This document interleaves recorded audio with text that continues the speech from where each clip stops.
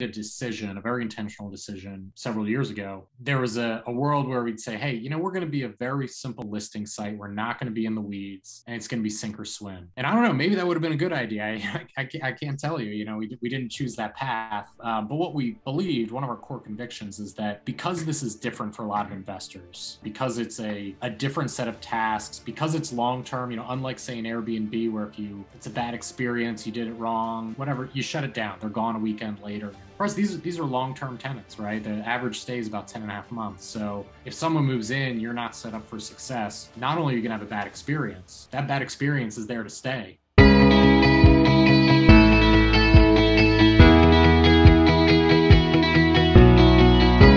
Welcome, everyone, to the Casandra Properties podcast. We're joined today by Frank Furman. He's the Chief Operating Officer and founding team member at PadSplit, which is an absolutely remarkable innovation as far as I'm concerned. So, Frank, thanks for joining us today. Thanks so much for having me. Appreciate it. Yeah, I'm really looking forward to this. So maybe we can start just in your words, give the audience an overview of what exactly you're doing there at PadSplit. And then I've got so many things I'd like to question you about.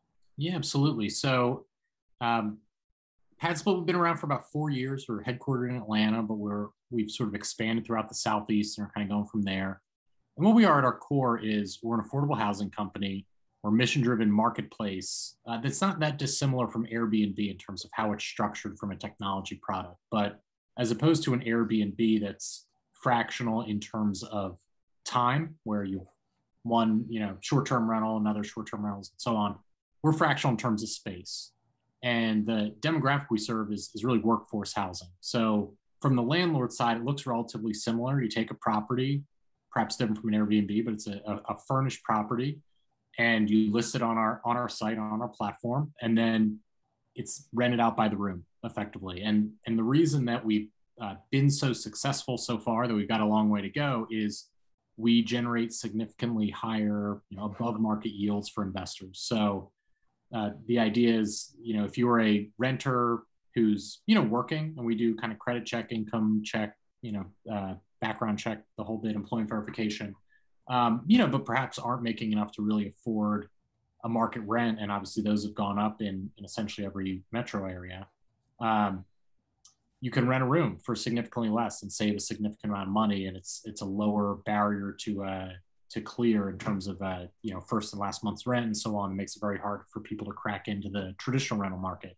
So very clear value proposition for the renter, and then for the landlord, they make more money. So that's kind of what makes us work. So housing insecurity is an issue that I think, unfortunately, we're going to just see increasing. The pressure is going to increase in the short term and likely the long term because of so many things that are happening in the marketplace. I'm just curious, you've got an engineering background. I understand you served in the Marine Corps, and thank you for your service there. How did you end up with a passion for how do you go from, engineering backgrounds in the military to affordable housing? I think my mother's asked me the same question a couple of times. Yeah, I don't know really. I've always been interested in real estate investing. My brother-in-law Atticus, who's our CEO, so I've known for a long time. This really was his kind of passion. He kind of stumbled into it around 2009. He was I knew him at this point. I was at that point dating his sister, and he was a commercial broker here in Atlanta, and he's buying up houses. His timing was good, right? Obviously the market had recently crashed, and he was just renting them traditionally, renting them Section 8 and so on and so forth, because the houses were just available for so cheap. So he bought a house, Southwest Atlanta. It was kind of cut up funny, didn't think anything of it. And two neighbors came by and they said, hey, our house is being foreclosed on. We want to rent rooms in your rooming house. He says, I don't know what you're talking about. It's just a house. I'm like, well, we'll pay you, $100 a week. And he's looking at it and he's saying, okay, I got this many bedrooms. I can get 800 from the housing authority, 100 a week, 4 or 5 bedrooms. And he's, despite his not having an engineering background, he was able to figure that out pretty quickly. And so he did it, and then did another one in 2012. And, come, 2017 or so, I'd moved to Atlanta that year or the year before. I'd been in management consulting, and was a little bit bored. He'd essentially had this string of businesses that all been quite successful, and but he kind of they'd sort of run their course, and they were kind of running themselves. And he's like, I've had this idea kind of kicking around in the back of my mind, and I was very familiar with his business. I'd been investing in projects and apartment buildings and houses with him for kind of about 8 years prior to that, so familiar with his team and his approach. And like, what would it take to scale? What would it take to do this, not as a side hustle, not as a house here or there, but how would you do it here? How would you do it everywhere? How would you do it, across the country, across the world? And at the time, and it's only kind of gotten more pronounced since then, these factors have made it even more important. And the conversation around affordable housing, obviously asset prices have continued to increase. So there's been all sorts of factors that have really been tailwinds for us. One of the things that is, you kind of said it, it's perhaps regrettable, but a lot of challenges in our business, lots of things that keep me up at night, a lot of things that are just hard. But the one thing that's easy is knowing that there's just huge unmet demand. Everyone I talk to across the country, I talk to people, all over, and they'll say, "No, Frank, what you don't understand is here we have a real affordable housing." I got it. It's true. It doesn't matter. It's in kind of top tier cities. It's in secondary cities. It's in not even urban areas at all. It's a challenge. And, so I actually got interested in the concept because this is what I did in grad school. I'd left the Naval Academy. I was going to grad school at Johns Hopkins, and I really needed about 6 months. And, I needed flexibility. I was a young second lieutenant in the Marine Corps. I actually felt pretty rich because, I didn't really have any expenses, but I'm like, oh, how do you even do this? How do you rent a room, or how do you rent an apartment? And so I rented a room in a house, and did it, and I saved some money, and it was flexible terms, and it was furnished, and, that it made a lot of sense for me and where I was in life. And then, you get a little older, and, I'm now married, I have 3 kids, but you think, hey, the mechanism that I was perfectly capable of using at that point in my life isn't open to a lot of people. I was a student and relatively high, social network, so on. I had a very short haircut, in terms of being clean cut. And for some reason, if you're working in a manufacturing plant or as a security guard, those options aren't open to you because the market just hasn't kind of met that need. So, how do you make that opportunity available to everybody? So I think it's really interesting. You hit on a couple of things there that are just core to what we're doing. And I think so few get this piece of it. Being in the real estate business now, I don't care what side of the real estate business you're in. But if you want to do anything in scale or anything significant, we've had to become a tech company over the last 10 years. It used to be we would seek out the best deal makers. And of course, you need the best deal makers in a transaction if you really want to drive value on one side or the other. But we had to become marketers pretty quickly. Yeah. And considering, this digital age that we're in, that meant that we had to become tech company. We went in and we brought a CMO in who came over and spent a bunch of time at Apple, and it profoundly changed how we do business. There's an adaptation period and there's a bit of a buy-in period, but once you get the systems kind of rolling, you need technology in basically every corner of your business to scale. So to frame the issue for folks, I thought maybe we'd spend a couple of minutes talking about what those kind of tailwinds are that are creating this demand. So from what we've seen, there's several factors. One, in at least where we are, there's been a big push against any upzoning. There's been downzoning everywhere. Legislative threats are abound where the elected officials are focusing on less density, right? Which means bigger lots, less vertical housing, and just far, far, far less units per acre than existing zoning or previous zoning. We've been through multiple iterations of these down zonings. And as you go through those down zonings and the homes become bigger, they become more expensive, right? So your product is in volume dropping, prices are soaring. and then you sprinkle in these interest rates, which have been just absurdly low for so long, the housing prices just continue to soar. Yep. And wages are not matching that. And that creates this crisis where we just simply don't have housing that is on par. I think it used to be like 25 or 30% was what average folks were spending on rent. And from what I've read recently, it's as high as 50% of their income is being spent on their rent. Yep.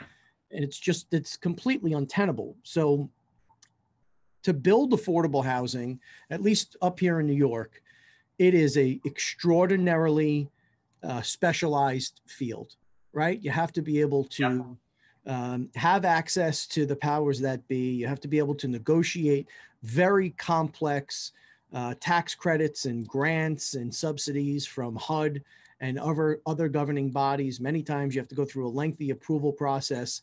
And on top of that, oftentimes, if you've gone to the city for assistance with zoning and with credits, they want to require union labor, which drives prices way up. And it becomes this model where so few are able to do it, that you just don't have the production in any kind of scale way. So what you guys are actually doing is you're taking, now can it be a home? Can it be buildings? Does it matter what the typology is for the housing? We're totally agnostic. I mean, most of it actually is in single family homes, just because that's the best yield for investors, but we're in multifamily. For us, it's a matter of, you need to meet code, you need to have a space, but we're agnostic to how it's zoned or what kind of structure it is. So we're seeing companies, follow the path of the decentralization of real estate. That I keep bringing it up. I've been talking about it for 5 or 6 years, and we're seeing it in a major way now. Companies like Divco West and Blackstone are pumping billions of dollars into the single family home market. Is that your client? Are you working with the funds, or is it Mr. and Mrs. Smith? Both. So, and hopefully a lot more both, to be honest. But we have clients that are those, Wall Street backed funds. Absolutely. And they're looking at their business and saying, hey, I've got relatively low yielding assets that depend on appreciation. And how do I boost those yields? To a long tail of absolutely, kind of mom and pop retail investors who have, it's a side hustle for them. They've got 1 to 5 properties, and this is something they're doing on the side. So everything kind of in between. So again, we're relatively agnostic to it, and our view is it can work for either type of investor. All right. So if we can, I'd love to walk the audience through, and I'd love to learn it myself candidly. Can we talk about from start to finish? I have holdings. I want to go ahead and rent out the house or the multifamily building. Let's start with a 3-bedroom home, right? So perfect. I'm going to contact Frank and your company. How do I do that? Where do I start? Yeah, I mean, as far as for contacting me, and that's great too. I'm just Frank at PadSplit.com. We're not too inventive, so you can reach out directly. If you don't want to talk to me, and there are many people who fall into that camp, sales at PadSplit.com. Right, the royal you. Yeah, exactly, indeed. But you can come to me directly. I'd be happy to handle directly. But it's an interesting point, because unlike maybe an Airbnb or something, we get very involved with investors even pre-acquisition, and the reason for that is that this is a challenge. We're going to go through the steps and so on. It's not rocket science exactly, but this is it's a new kind of model for a lot of folks. It's a different way of looking at properties and different way of looking at management and renovation and so on. While none of it's complicated, there are a lot of moving pieces. So, for us, our growth lever is investors getting good outcomes. When that happens, they tell their friends, they add more properties.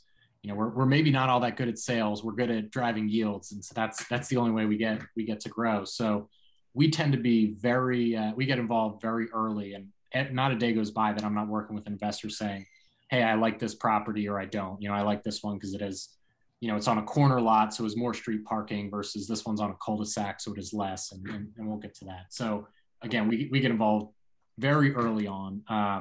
with folks. But the way that it looks like from the investor's point, you come talk to someone at PadSplit or what have you, and really we're usually looking at either assets you already own or assets that you might want to buy. But let's say you already own one. We'll take a look at it, desktop research and say, okay, you've got this 3.2 in this zip code. What do we think about, and do a quick assessment? We have an earnings calculator on our site.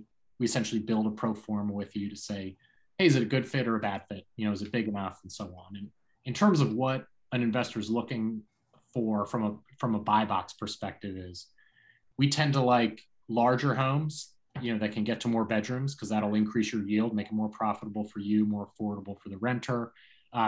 There obviously, you need to have a certain threshold of bathrooms as well, because you can't have 10 people sharing a bathroom, at least not successfully. But we like a little bit bigger. We like to be close to employment centers or public transit. Very important for us. And there's a little bit of an art and science to say, hey, here's a property. Hey, it has great street parking, or it's close to public transit, or hey, there's parking around the back. Those are the kind of things that make it a little bit easier for this model. Because again, in terms of how you want to look at an asset, that's a little bit different. If you're going to have more people, you could have more cars. If you don't want your neighbors to be, walk around with pitchforks mad at you, it helps if, there's easier parking situations or fewer cars. So, planning factor from that front. But again, larger, close to public transit or urban areas. And we kind of go through that whole process with folks, build a pro forma, let you get a view of what your net operating income is going to be, to see if it's a good fit and if it's the highest and best use. And again, that's part of what we do too, is oftentimes telling people, hey, this property would be better as something else. You pursue your highest and best use. So we get involved in that part, and then the investor commits or decides to buy the property, and that's great. We have a preferred vendor network, both of brokers and general contractors and property managers, and all the markets we're in. We're obviously always looking for more, but oftentimes are referring folks to a general contractor who understand the process, or in other cases are working directly with the general contractor to help them think through it. And again, nothing cosmic on the renovation side. Most of what we recommend to folks, and we have documentation and spec sheets and so on, help folks with the process, but a lot of it's the same things you should do for any rental property. You want solid surface flooring and all that kind of good stuff, neutral tones. You don't want to be too adventurous. You want it to be easy to clean, easy to operate. But some things are different, right? So a good example is around utility. So part of our model, just like for Airbnb, is that your utility costs are borne by the landlords. You have to bake them into the price.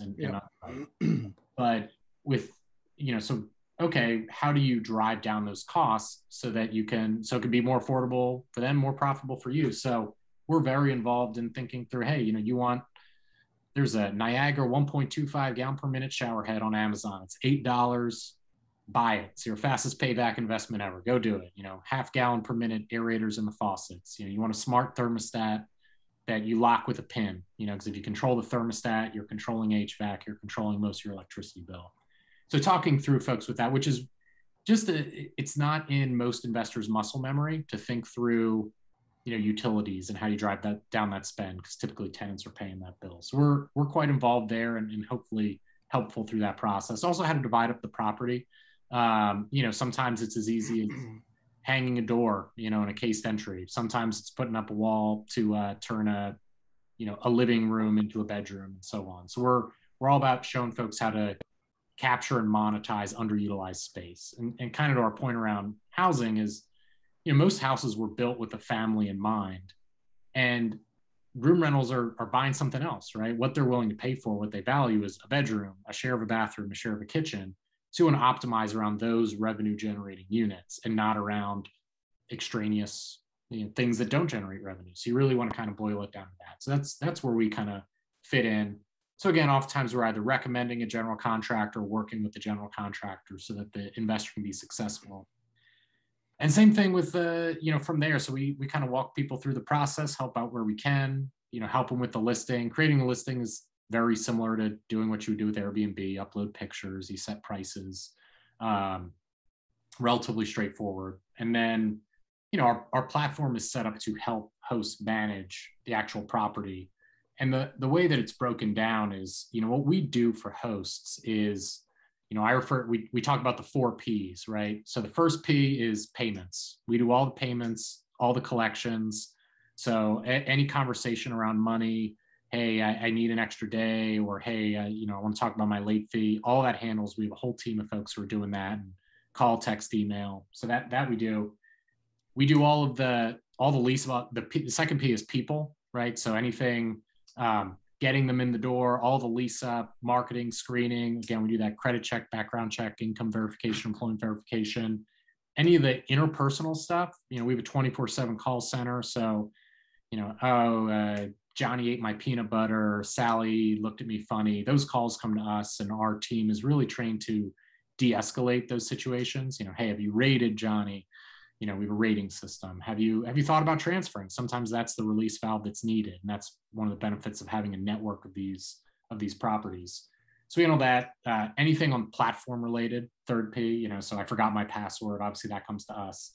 And then the fourth P is property. That's what is essentially on the host, right? So we have a ticketing system within our platform that's native to our platform. So if there's a leaky sink, someone submits the ticket, everyone else in the house can see that ticket, you can correspond on it, dispatch people, and so on. So anything that touches the property is the host's responsibility. Again, very similar to Airbnb.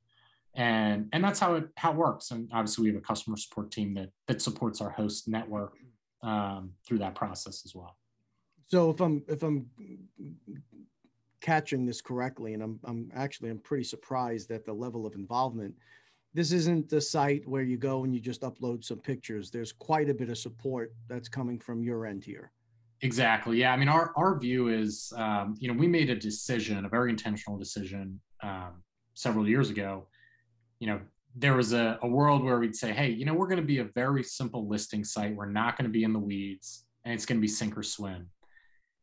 And I don't know, maybe that would have been a good idea. I can't tell you, we didn't choose that path. But what we believed, one of our core convictions, is that because this is different for a lot of investors, because it's a different set of tasks, because it's long-term, unlike say an Airbnb where if you, hey, you have a guest, it's a bad experience, you did it wrong, whatever, you shut it down. They're gone a weekend later, you're not dealing with it. For us, these are long-term tenants, right? The average stay is about 10 and a half months. So if someone moves in, you're not set up for success. Not only are you going to have a bad experience, that bad experience is there to stay. And it's bad for them. It's bad for you. It's obviously bad for us. And so we made the decision to say, look, we're going to lean in very heavily to ensure, especially early on, that hosts are successful. And it'll mean saying no to business. It'll mean getting more involved than we'd like to sometimes, and taking some risk on referring vendors and, getting involved and being a little more customized than we'd like to be. And, fortunately, we've been really pleased with the fact that, none of it's, again, like we've developed a lot of expertise around it, but, our hosts are smart people too, and they figure it out. And, you work with folks on how to do it. They learn, they innovate, they kind of put their own twist on things. They try and deliver a superior product because it's a marketplace. And, oftentimes we were probably too concerned early on that hosts wouldn't get it fast enough. And we needed to really kind of inspect and check. And the thing is, because people vote with their wallets, most hosts are pretty savvy about saying, okay, well, what are people going to like? How am I going to please my customer? And if I do more of that, I'll be rewarded, and if not, I'll be punished, and they kind of go from there. So early on, we really like to lean in. So are you outsourcing a bunch of this stuff? Do you have VAs that are handling a lot of this work, or is this? So it's essentially all in-house. I mean, we do have some overseas folks on our customer support team, and we do have an outsourced call center for more kind of transactional calls and so on. But we have a U.S. team for escalations.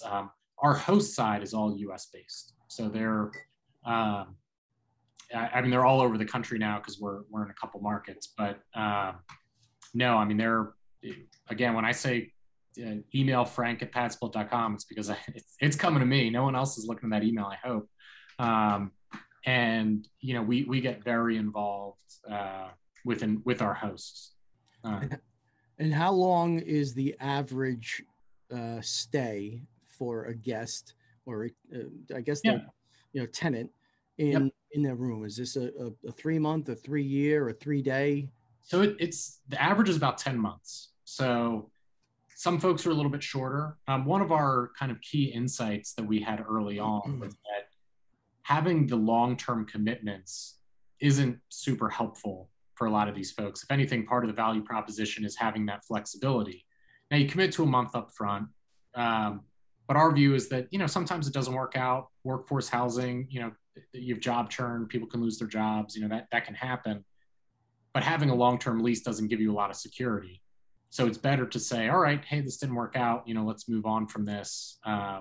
If there's an issue, but if you're providing good product, people stay. So we've had folks with us for years. How is the institutional debt market receiving this? Are people able to refi, cash out, and stabilize?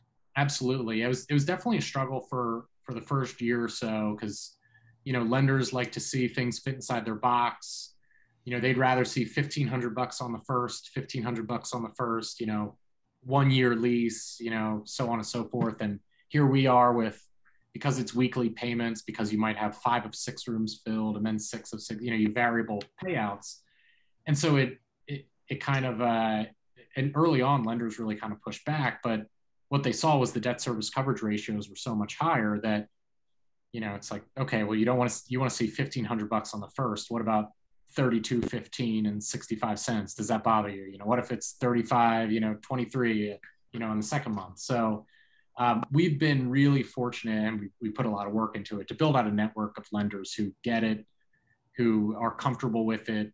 Obviously we had to put in the work and prove it over time and share a lot of data, which is fine. But it's at the point now where if you want to get long-term debt, it's very easy. And fortunately, the good side of having really low interest rates is that all the lenders are hungry and they're chasing yield and they're dying to push out money. So it's, that hasn't hurt either.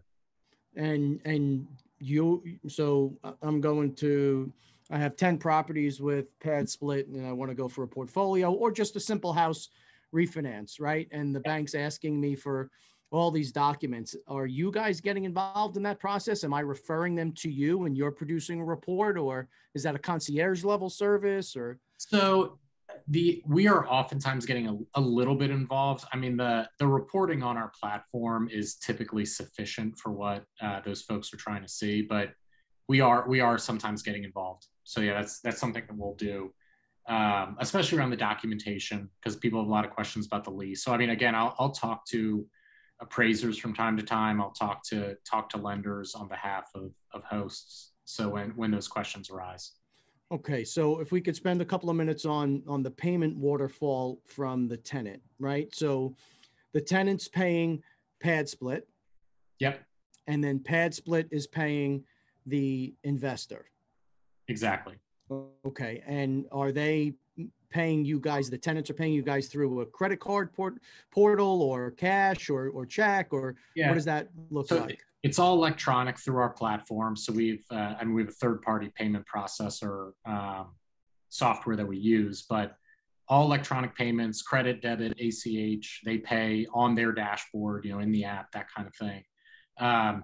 And what we're really doing is just aggregating all these payments because, you have a house, our average house is, 6 or so bedrooms. You have 6 or so people paying, 4 and change times a week.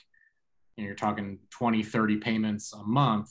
So what we do is we roll that all into one payout at the end of the month for investors. So that's kind of what we're doing on our end, and we take a percentage of revenue. And are the tenants on any voucher programs? Are you guys taking subsidy, or is this? So that is a really interesting question. I actually met with the Secretary of HUD about 1.5 years ago about this very issue. And HUD actually recently released guidance based off that. It was more than me in that room, but on that conversation. And the fact is there is no federal restriction on using HUD funds for housing choice vouchers, but it is up to the local public housing authority. There was some guidance in that document, which was again published a couple months ago, about how public housing authorities ought to pursue shared living and subsidies. There's some operational challenges to it, candidly. I mean, there's the tools for how you price rooms are different from how you would price houses. There's the experience there. How you would run inspections is a little bit different, but we're quite bullish on getting a pilot together with the public housing authority soon. There's a lot of demand there. A lot of cities have long waiting lists. They're very strapped.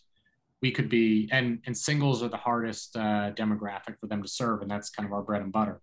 So rather than doing a full, apartment or house for a single, which they're loath to do, you could do a room, and that would obviously be a lot more cost effective. But today, other than our network of kind of nonprofit and corporate kind of sponsors who will do some rent assistance for folks, we don't have any public subsidy through housing choice vouchers or anything. Okay, so I applaud you for being in the room with the decision makers a year ago on this, because again, technology is disrupting the markets so quickly, and folks that would have access to subsidy, right, but can't find the traditional housing stock as these funds are pushing in and buying, literally whole neighborhoods up. Sure. It leaves people in a bit of a lurch. So I'm happy to hear that is in the works, and good luck with it, because I think that's a game changer for you guys as that kind of shakes out. Look, I have so many questions. So who's setting pricing? Like, I'm here in Staten Island, and I've got holdings up in Honesdale, right? In Jessup, two completely different markets. How do I get a quick sense of this is what it's going to carry here, and are amenities a factor in that? Is it very house specific? Yeah, I mean, down to the room. The individual rooms are being priced. We have a pricing tool native on our platform that pulls from a number of different data sources, including other rooms that are local. So again, if you're pricing a room in Atlanta where we have, a couple thousand rooms, it's got a pretty good idea, right? It's, it has a huge data set. We don't have any rooms in Staten Island yet, but so we wouldn't have that. But what we pull from other data sources, including kind of fair market rents with HUD and so on. So we give a price suggestion, but the pricing itself is on the host. Oftentimes we're asked to help, and we will talk through strategy and so on. In new markets, it's a little bit tougher because it's a little bit less established. You don't have the same robust data sets like you do for traditional rentals or for, say, hotel rooms or that kind of thing.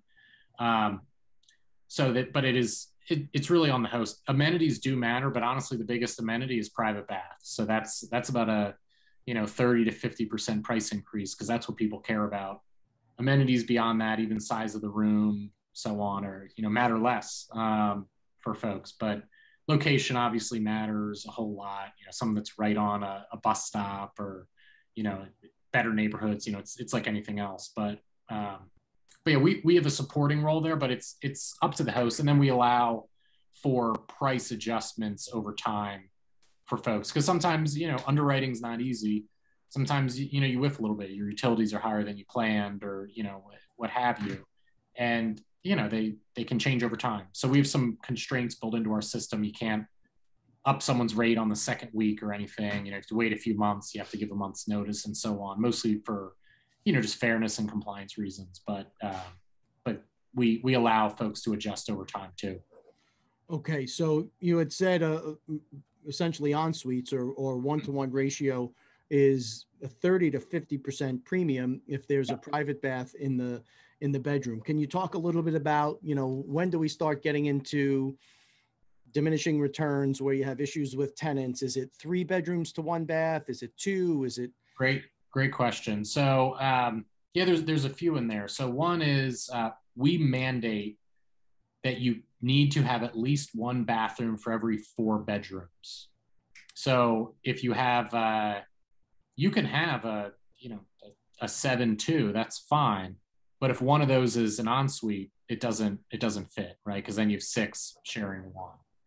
So that's one constraint.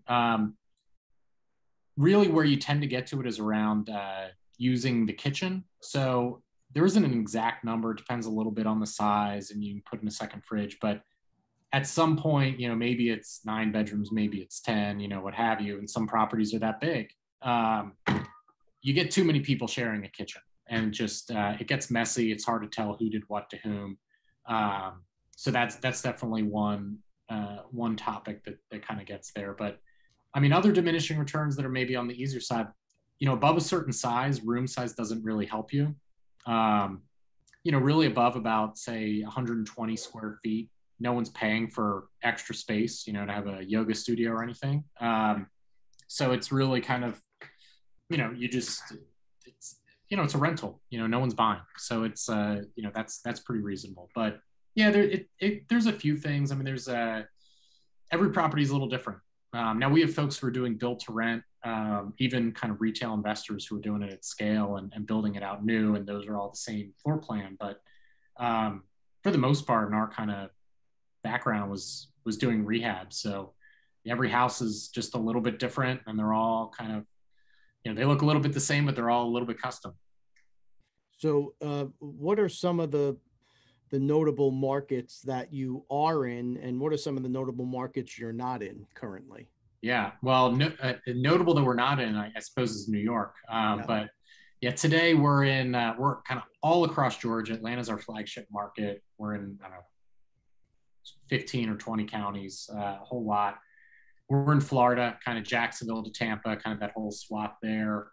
Texas is a big market for us. Houston, San Antonio, Dallas. We're in New Orleans. We're in Richmond, Virginia. We're in Indianapolis. So we're kind of, over the next couple months, we will certainly expand in all those markets, and we're very active in them. But we will be adding, likely North Carolina, probably Vegas, Phoenix, Ohio, probably Chicago, Minneapolis.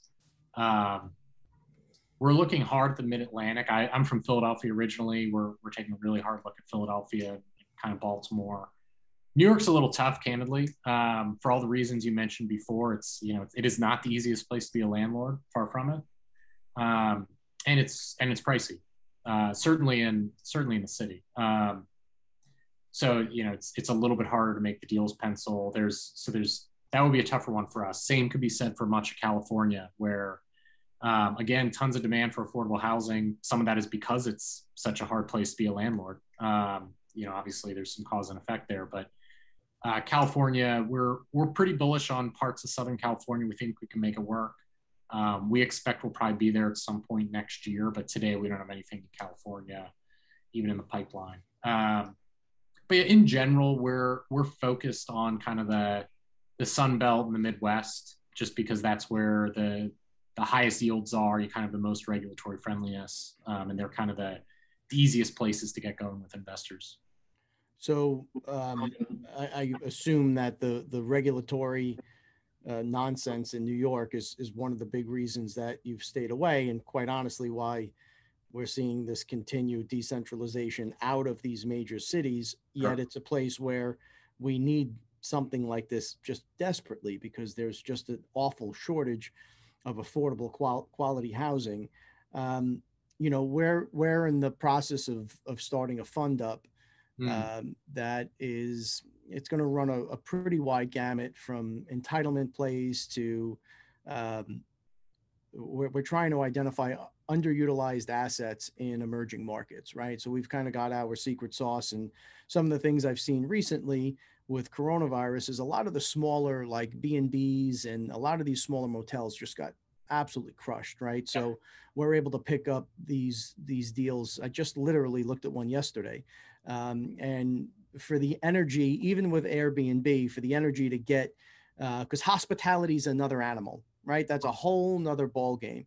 But there is an opportunity that where you've got facilities, and in some cases it's even a commercial kitchen.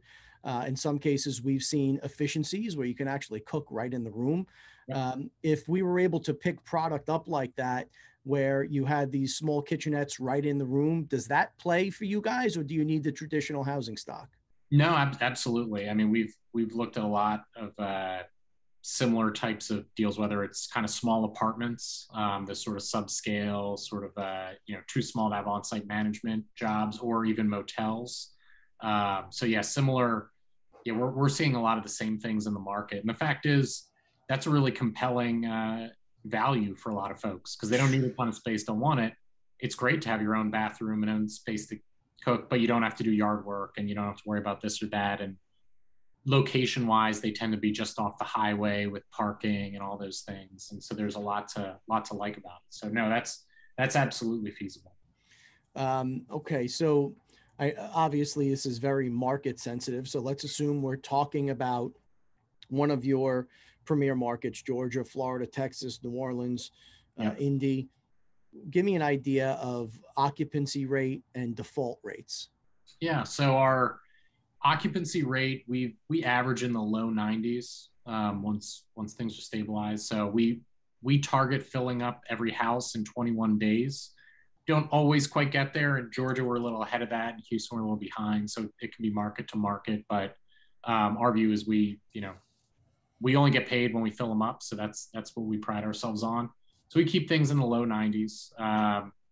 As far as, kind of bad debt or collections rate or, however you want to think about it, we generally average about 96, 97% collections rate. Now that's inclusive of late fees and so on. But, our view is we want to be able to underwrite really low income folks to a high income, middle income standard. So we work really hard on that front.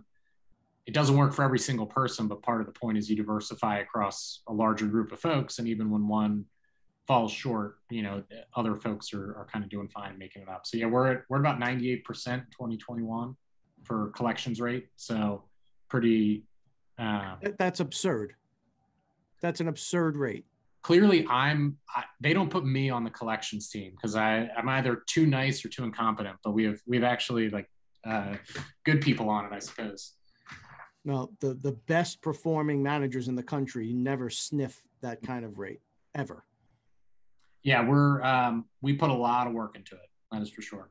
And I mean, some of it is, if you think about a big, not that we invented this per se, but we're very customer focused, not so much in saying, okay, how do we think about the space and so on, but collections is a good example where landlords, they want you to pay on the first because it's easy for landlords, right? It's easy for accounting. It's what the banks like to see and so on and so forth, but it isn't very customer focused.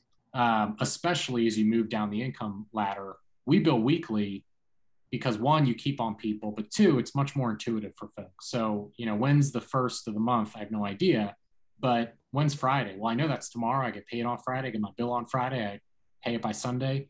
Okay, great. It's much more intuitive. And we actually build out the software to allow folks to move their payment day to their payday if they so desire. So if you get paid every other Wednesday, you can get billed on every other Wednesday. That's fine. That's some of the flexibility we build into it. And the idea being, how do you make it as easy as possible for people to pay? And the most, catering to them rather than making it easy for landlords. Now, then, of course, we aggregate and send it to the landlords in one bill. But yeah, it's kind of shifting it around to being more customer focused. Now, I assume you guys are dabbling in, or certainly I'm sure you've contemplated it, because I mean, I'm really blown away at how thorough the platform is. You're helping tenants establish credit. You're giving them the opportunity to report. Yeah, we're actually, we teamed up with a company based out of New York called Suzu that does our credit reporting for them. And, most of the folks who are in our houses are, not necessarily bad credit, but oftentimes no credit, thin file sort of folks. Many are unbanked. And by teaming up with the Suzu, which is a team we've known for a long time, they actually just raised their Series A, really, really good group of guys. They, because you're paying weekly, you're actually getting 4 data points each month or 4 or more. So for folks who don't have much of a file, they stay 6 months, you're talking, 26 rent payments effectively. And so we're seeing average credit scores really go up quickly because you have this long track record and many, many, many data points, much more so than you would for normal rent payments. So, yeah, that's it's part of our value prop to the members, the residents. So just to explain to the audience, because you and I knew what we were talking about, but for their benefit, what Frank's referring to is as these tenants are making their payments, their platform is actually reporting to Experian, Equifax, and TransUnion payments on a weekly basis to help some of these folks. Honestly, it helps them pathway to home ownership because oftentimes they don't have a lot of credit. And by making those payments weekly or biweekly, however it's being done for that individual residence, PadSplit is then reporting to the agency that they're making the payments on time, thereby bolstering their credit score, which, you know, again, it's you guys have really covered the gamut here, and I'm super impressed with the platform. It's a great benefit. If a tenant is in, I know you mentioned 21 days for a lease up typically. If a tenant is in for their 10 months or 12 months and the house has been vetted already, you've turned folks over, what is the typical downtime from a tenant vacating to a new tenant being in and paying? Oh, typically less than 2 weeks. So essentially what happens from a product perspective is, you know, I'm living in room 2 in one of your properties. I decide, hey, you know, I'm moving, you know, or I'm getting my own apartment, whatever. I select my move out date in the future, right? So I'm going to move out in 2 weeks. Fine. Well, you get a ticket in the platform that says, hey, you got to go turn room 2 on, you know, whatever the 14th. Okay, fine. So when that gets done, it gets relisted, and the room turns are very simple. And that was kind of one of our early insights is that, you know, in traditional rentals, you know, you think you're making money, and then your tenant leaves after 2 years, and you say, oh, I got to dump $4,000 in this house to repaint, fix this, and do deferred maintenance, and I'm going to be down for 2 months because I'm going to fix it for a month, I'm going to do a month of lease up, and, you know, I'm not making any money. For us, you're only turning the room. So you're not really touching the common areas. You're very, very rarely doing anything, paint, whatever. You know, it's much more Febreze and Swiffer, you know, change a mattress cover than, you know, a rehab. So usually the room turns take an hour and are done by a, you know, maintenance guy. Very, very simple. So they cost, you know, call it 50 to 75 bucks. It's covered by the move-in fee. You kind of go from there. So then it's just a question of, okay, now that I've turned the room, now it's relisted the same day as soon as I click it to reactivate it in the platform. I mean, we have rooms in Atlanta that have been booked for move-in the following day. But on average, most people move in. We let people book a room, you know, up to a week out. So, you know, there's usually a little bit of time while they're waiting for their move-in and so on. But yeah, usually it's filled pretty quickly. And the eviction rate across the portfolio, when you have someone that's not performing or you know, yeah, kind of causing an issue. Yeah, it's a great question. It pre-COVID, I would have said we don't really even ever evict people. I think we had one pre-COVID, and, you know, I don't want to go too far down the rabbit hole, but eviction moratoria collectively have not been super helpful to us or landlords or anybody in my mind. But well, these are anomalistic times, so let's exactly. Focus pre-COVID.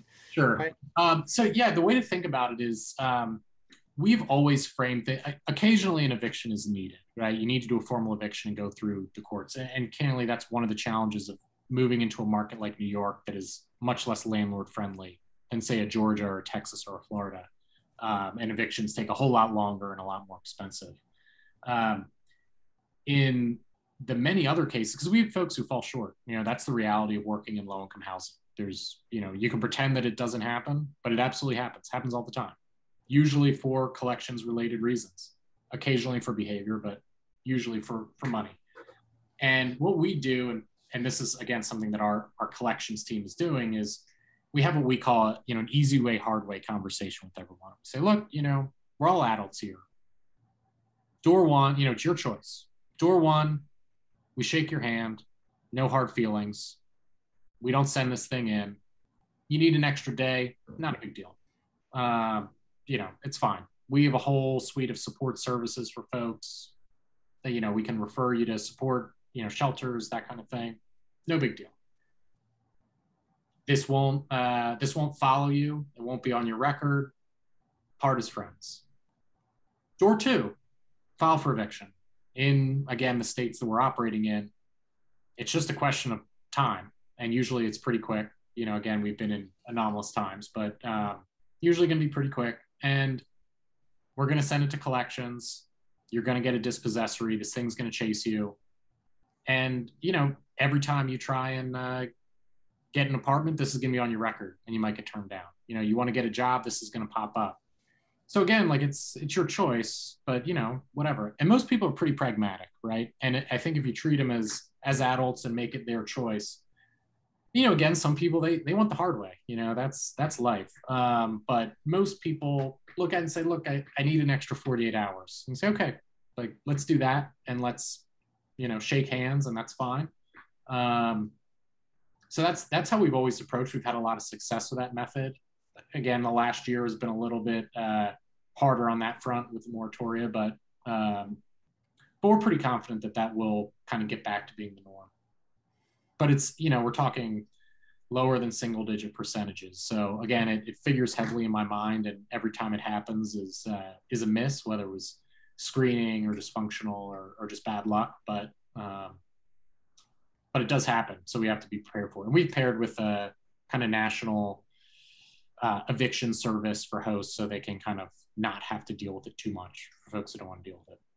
And who's handling the filings? Or is it just referred to the landlord, or? We've partnered with this company that will do it for the landlord on their behalf, but they're handling the filings, and we will liaise with them on the documentation. And a miss is a miss, right? It's risk is inherent to everything. It's certainly speculative real estate, and if there's a miss, I assume the landlord bears 100% of that expense, and it is what it is. Correct?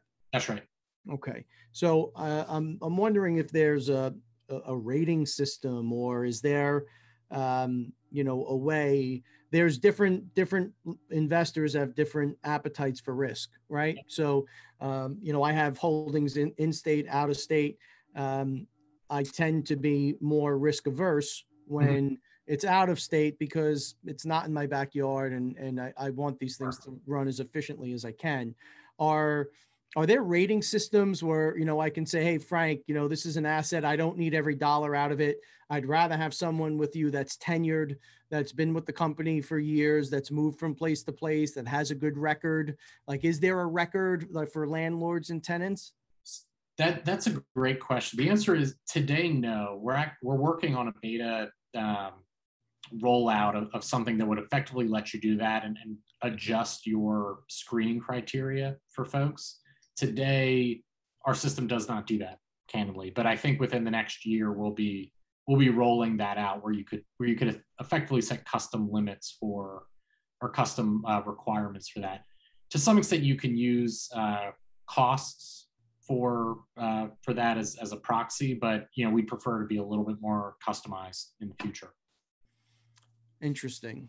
And what happens, do you deal with, I know singles with a preference, but there must be instances where there's families, right? How do you treat that? So really not.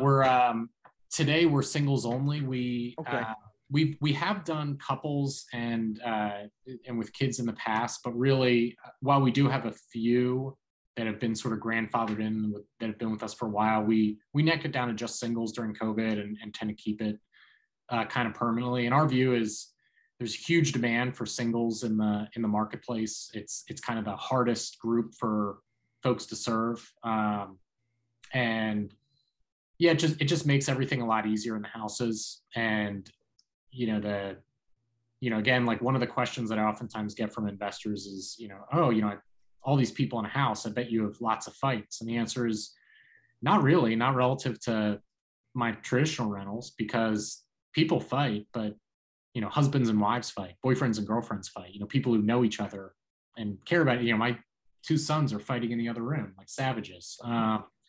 But strangers don't fight. They're petty and weird, and passive aggressive. So, introducing couples or children introduces a lot of risk on that front for the host and the landlord. So we've tried to de-risk that as much as possible. So yeah, we're singles only.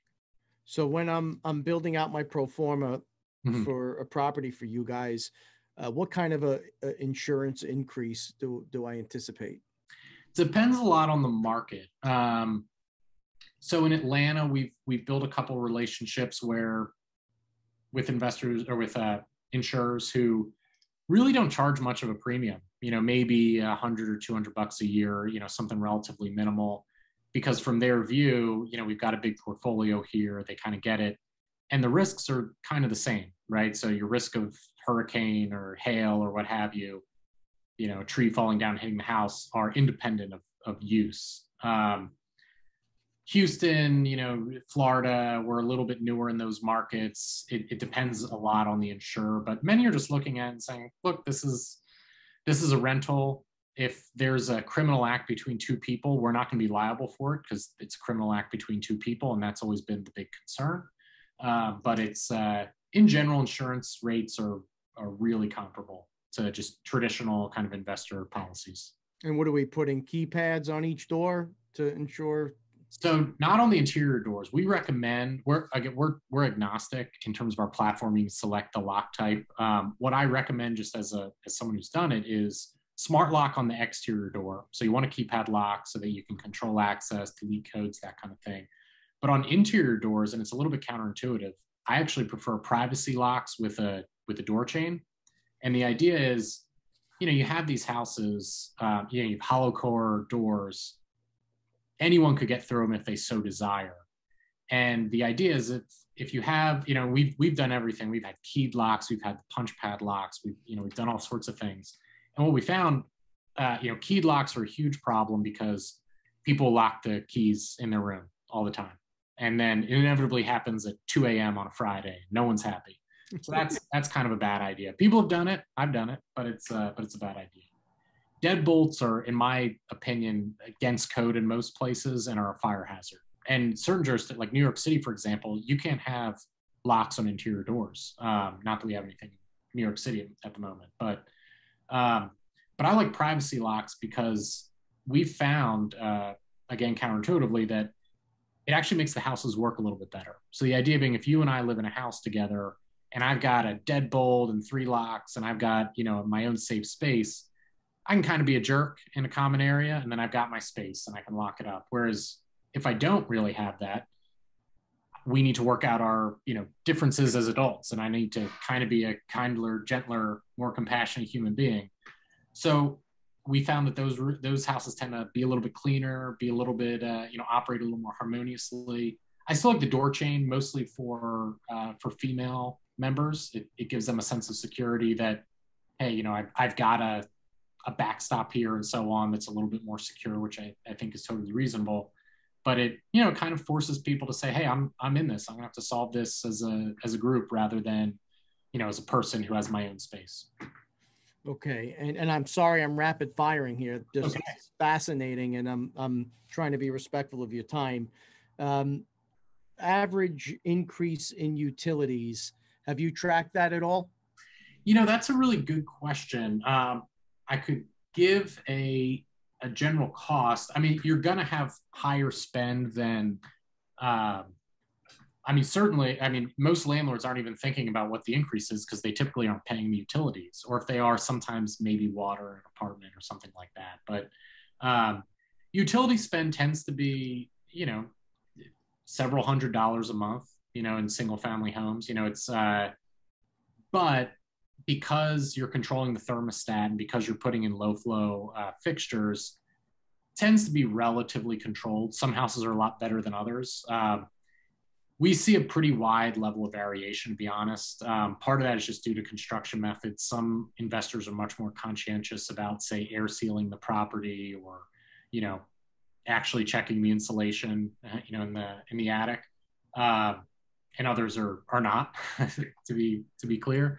But yeah, we have a tool that underwrites it for each property that pulls from different municipalities. But yeah, it's typically a little bit higher than if, say, a family were there, just because you have more folks, more showers, and so on. But I don't know. I have 6 people living in my house right now.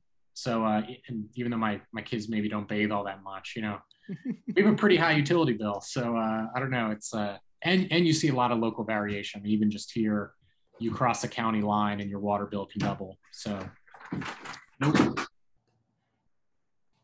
Now, do you have to provide any type of laundry service in the unit?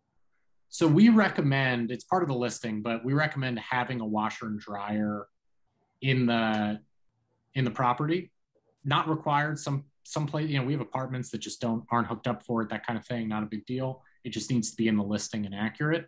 But it is something that people value, having it there, but not in terms of like a linen service or actually doing any of the, and linens are not provided. And some of that's for tax purposes. So for example, in Georgia, if you provide linens, you have to pay hotel tax, and that would be bad. So yeah, no linens. People bring their own linens, but and so hosts aren't doing any laundry for anybody. They aren't doing towels or anything like that. It's on the members in the house, but usually a washer and dryer are on site. And how about like, cable bills, and like, is it traditional, standard cable package is the deal, or? Yeah. So what we've found is just Wi-Fi is provided in these houses. So cable is tough because you got the boxes and all these different things, and it's a pain. So we don't do cable. If someone really wanted to, we wouldn't stop them, but our recommendation is Wi-Fi. That's enough for most people. And the thing is, people aren't moving in, they're furnished units, so they aren't bringing in a ton of furniture or anything else, or they're not allowed to bring in furniture. So, people aren't bringing in TVs typically or that kind of thing. They can watch on a computer, an iPad, or if they have a TV, that's fine. But it's, we say, hey, get a Fire Stick, get a Roku, get one of those things and use the Wi-Fi. Cool. Cost. What is the cost to the landlord? So we charge a percentage of revenue. Now, I guess we'll take it. Obviously, the cost of the asset is the cost of the asset. That's part of what our team is designed to do, the pro forma with you and that kind of thing. Obviously, a lot of market variation on that. But again, you hear me say Airbnb a lot. It's because we copied a lot from them. They're worth a bit more than we are, to be fair, but we're trying to get there. But we do exactly what they do. We take 12% of revenue, which we took from them. So again, there are no listing fees. There's no setup fees, implementation fees. Emailing me and asking me to walk a property is free, and usually I'll walk them. That's also free. But yeah, we take 12% of revenue. And how does someone become a preferred vendor for you guys? Very, very simply. I mean, we have a staff that is doing that outreach and training. If someone, if anything, we're seeking preferred vendors more so than they are seeking that certification. So if someone's very interested in doing this and being a general contractor who does PadSplits, or a property manager or lender or insurance company, you can reach out to me and I'd put you in touch with our team. We're always eager to grow that network and grow that ecosystem. So is there a way as an investor I can connect with you guys and find out, where you have the highest demands? If I want to go target some assets and try this out, is that data available to me? It is. Yeah. We can have that conversation. No problem. All right. So, I mean, this seems like a hell of a program, to be honest. I love the innovation. I love the leverage of technology. It seems like you guys have really fully baked this thing out. And I think with where we're headed, especially when this bubble bursts, because it's bursting, there's going to be real huge opportunity in this space. So I wish you guys absolutely continued success and best of luck. And if it's okay, I would like to reach out to you offline and just see if we can coordinate on a few of these markets and see if we can give it a try. Absolutely. That'd be great. And if you could just one more time, just the best way to find the platform, or you, if you'd like, how do people find you? Best way to find the platform is padsplit.com, PADSPLIT.com. You can set up an account. If you do so, one of our sales reps will reach out to you, I promise. Or you can reach out directly to me, and I'm just Frank, FRANK, at padsplit.com. This was great. I really appreciate your time. Likewise. Thanks so much for having me. Best of luck. Thanks. All right, everyone. As always, stay safe.